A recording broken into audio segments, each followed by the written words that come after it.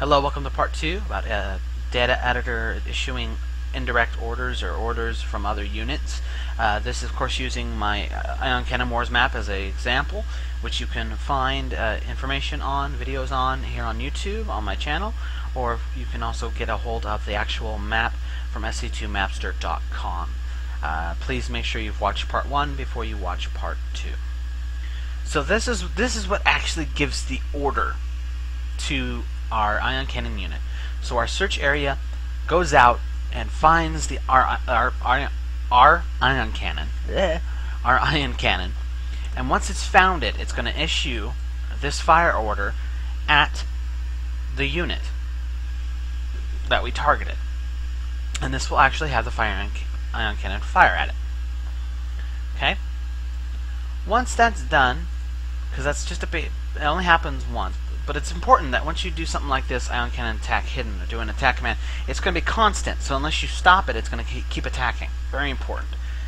Really quick, I want to show you the ability for the Ion Cannon, the actual attack. Right here, Ion attack cannon. It's just a standard attack ability type. The only difference here is I have scan filters, which are pretty much the same as any other. Nothing horribly special about it. The big important thing to note is that on the actual unit, on actual Ion Cannon, it is in the abilities here, as you can see, as well as stop.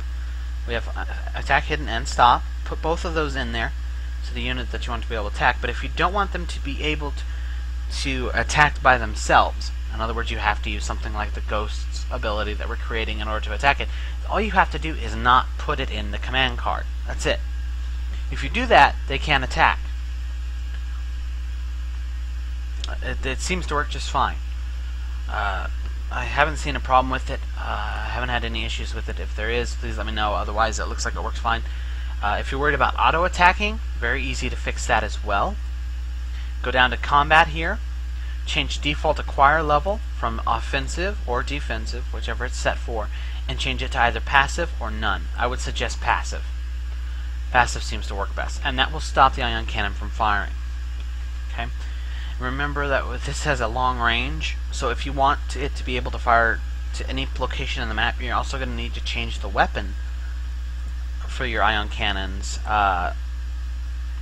type, or whatever weapon you're using, to change its range to 500 for the entire map, so it makes sure it can actually fire that far. Okay? So, with that in mind, so that's the actual fire effect. Now, we had two other effects that happen with our ability. One, when the full 10 seconds expires, we have this Ghost Fire Ion Cannon end. This effect simply is a remove behavior, and it just simply removes the actual target effect from the unit. So if it's still alive, if it's still there, or whatever, it's going to actually remove that. It's actually going to remove the behavior. The most important thing to get it, make sure that our Ion Cannon only fires once, because we want it to only fire once, is this right here under Final. Final only fire. Final happens when the effect is the behavior is removed. As you can see right here, when the behavior is actually removed from a unit, whether it's killed, whether you remove it manually, whether the unit's removed, whatever, this effect will fire. Same with initial. Initial is when the behavior is applied or put onto the unit, when it's created, trained, or whatever. So we have this Ghost Fire Ion Cannon, get Ion Cannon stop. And much like the attack, what this is going to do is it's going to do a search area of our Ion Cannon exactly like attack. The only difference here is instead of sending our attack order, we're going to send a stop effect, which is going to send a stop order to the unit. And this is just going to have it make it stop firing. This is great, because if you have to make this work as a channeling ability, and you got the Ghost there sitting there, if we didn't do this, it would go through. And like I said, once you have it start attacking, it'll continue attacking until the unit's dead, since it has a huge range, or or something. So we have to send a stop command because we only want this to fire once. That's really the gist of it. I know it's a lot to take in, and it seems like a roundabout way of doing it. You could probably switch and do a few things different instead of using a behavior. I found using a behavior works great because it actually puts it on the target, and that way I can reference the target that I want the ion cannon to fire at. And it seemed to work pretty well for what I wanted to do, and it works really, really great. It really does. In fact, I'm going to go ahead and show you that really quick, if I can. Hopefully I got enough time here before we run out of time for this part. I'm going to show it to you really quick. Play around with it. Issue orders are pretty cool. Very interesting stuff how it works. If you're going to do it for different types of units and things like that, unless you actually want to target a unit that you want to send the order to, you're going to need to do some sort of search order to do this. So you can see our ion cannon here is, you know, unpowered, so we got to get some power. So I'm going to do this real quick. So, you know, unless you actually want to target the unit that you want to issue the order to, you can't use issue order directly. You're going to have to do some sort of search area or something of that nature to actually send the order to them. So we have power, now we just got to wait for this to charge. Actually, it looks like it does work. I might have to fix that. It's not firing because it doesn't have enough energy. That's something I might want to... No, it's not firing. Good, good. See, as you can see, it's not working. It has enough energy to fire, but it won't fire because it doesn't have the command. Oh, shit. Yes, it did. Crap. Well, that's something to fix. Basically, it's probably under a smart filter or something. But I'll figure it out. Debugging. It's always fun. This probably, in fact, we'll probably just go over that in part 3. That might be a good idea. So he has enough energy now. We'll go ahead and actually direct. So I have this little ability. It's going right now. It's channeling. I can't move him. And boom. There it is. And now he's free. And there it is. Very simple order to actually issue a command to another unit. That looks so much cooler with a nuke. Things like that. Obviously we need to fix a few things, but as you can see, it works. And it works well. Keep an eye on the energy here. So we do have a problem, as you saw. If we just click on the ion cannon and right click on a unit that's nearby, it looks like it will attack it. In fact, you can probably do a force attack.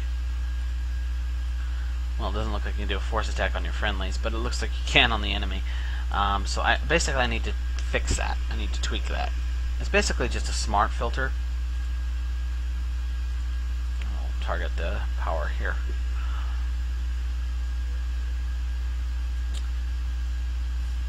Kaboom! Ah, gotta love nukes. So, you get the idea. Like I said, we did have an issue there. My guess is it probably has something to do with the actual unit or the actual weapon. So we'll take a look at the ion cannon here. Acquire level is passive. Maybe it is the actual order, though.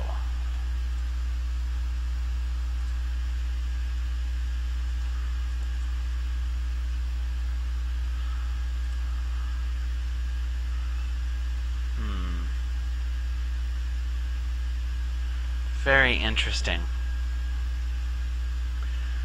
I'm actually very curious about this because that is a problem, obviously, and it's something we want to fix. Maybe if we change it to restricted, it won't let me do that.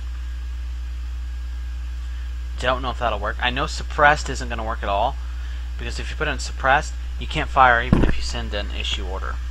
It won't work. So restricted might work better.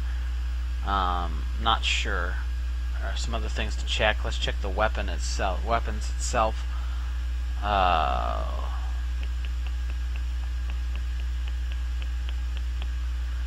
don't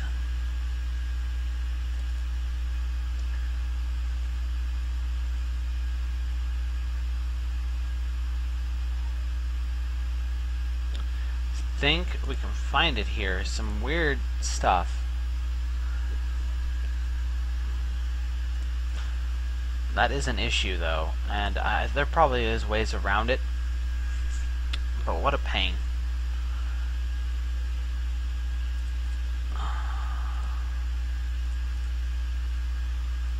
Huh.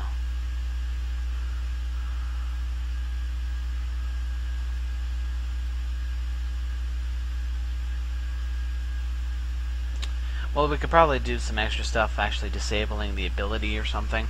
I don't know when you select it. It's something to think about anyway. But let's see if just changing that to restricted might help. So we'll see you in part 3.